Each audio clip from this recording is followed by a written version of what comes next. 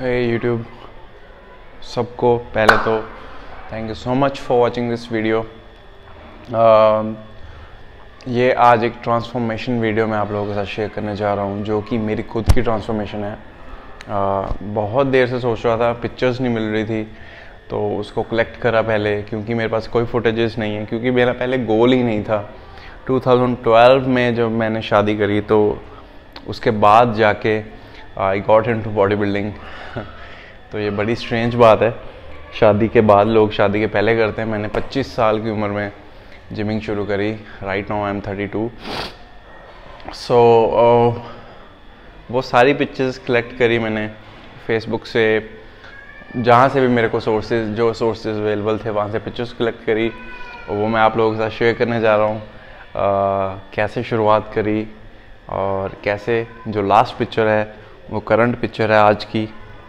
तो देखते हैं आज की ट्रांसफॉर्मेशन थ्रू पिक्चर्स।